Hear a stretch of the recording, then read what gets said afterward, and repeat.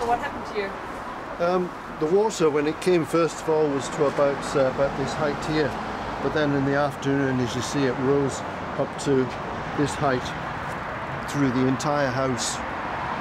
And everything was ruined completely.